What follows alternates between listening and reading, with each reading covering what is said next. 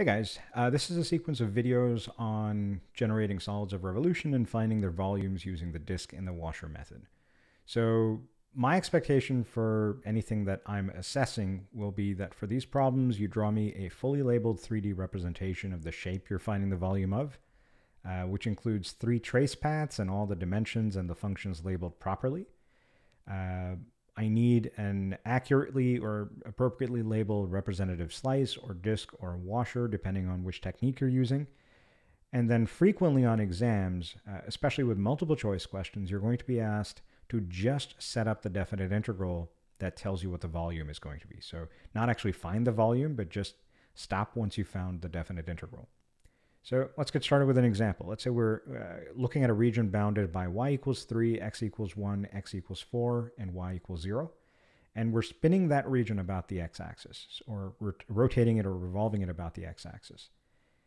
So the first thing I prefer to do in these problems is to draw a very, very rough sketch of the region that I'm looking at. So this is my xy plane. Y equals 3 is some horizontal line.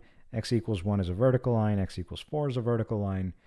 So this region is going to get spun about the x-axis, which means that I'm going to have, a square at the bottom here, and then this is the region that essentially I'm looking at or caring about. Purpose of this is to zoom in just quadrant 1 and quadrant 4. This should take you no more than 5 to 10 seconds. This is literally just trying to figure out, hey, which quadrants should I be embellishing? And then you can take a bit more time and say, I just care about quadrant 1 and 4. And here now we want to be as precise as possible. So 1, 2, 3, negative 1, negative 2, negative 3, 1, 2, 3, 4.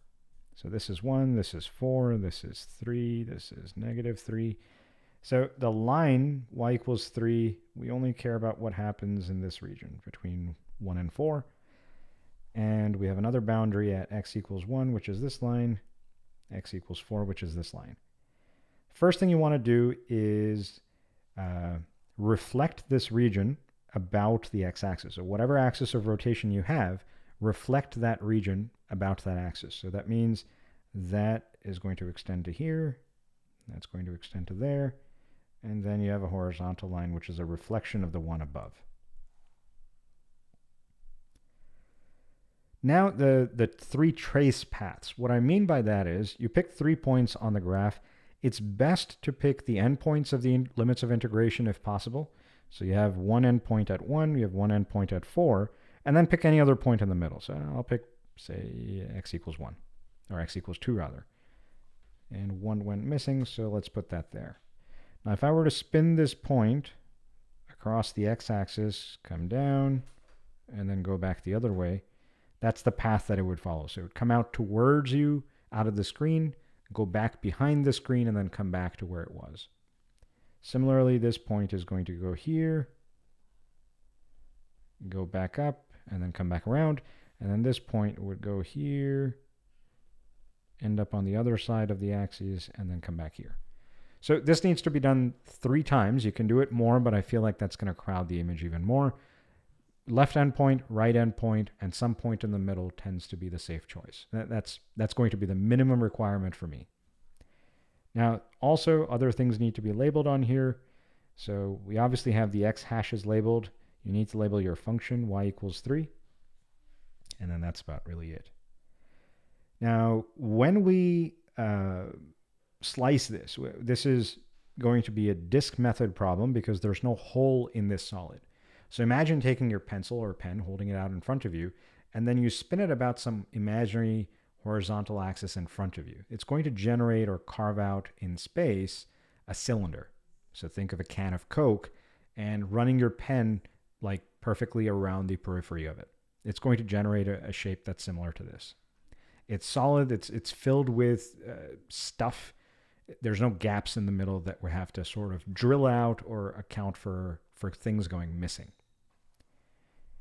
So the reason I say that is when we draw a representative slice, it's going to be a solid circle. It's not going to be, something with something carved out in the middle. It's just going to be a solid circle. Now here the important part is to represent your radius of cross-section correctly and accurately. When we slice this vertically, the radius of the circle is going to be given by the distance between the x-axis, which is the axis of rotation, and the line y equals 3, which is a vertical distance. It's not a horizontal distance. Now think about it this way. Had we sliced it horizontally, then the radius would have been a horizontal distance. But in this case, since we're slicing it vertically, the radius has to be measured and defined and notated as the vertical distance y.